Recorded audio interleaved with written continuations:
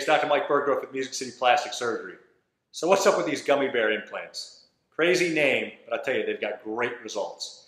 They're named because of, when you look inside, they look like the inside of a gummy bear candy.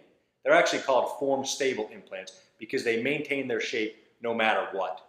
They come in an anatomically shaped implant, and so they maintain this regardless of your position. You're standing upright, they look like a normal natural breast. You're laying flat, they still maintain that breast position. And if you're upside down, you're also still maintaining that natural looking breast.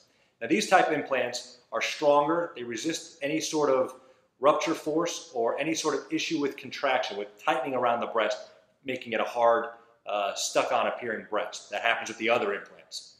With these, they resist any sort of rippling that might be seen with the other implants because they create the shape of the breast. They don't take on whatever's around it.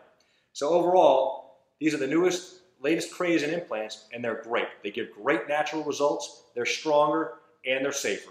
So if you're thinking about breast augmentation, even though it's a funny name, consider the gummy bear implants. For more information on this or any other plastic surgery topic, give us a call at 615-567-5716 or visit our website at musiccityplasticsurgery.com.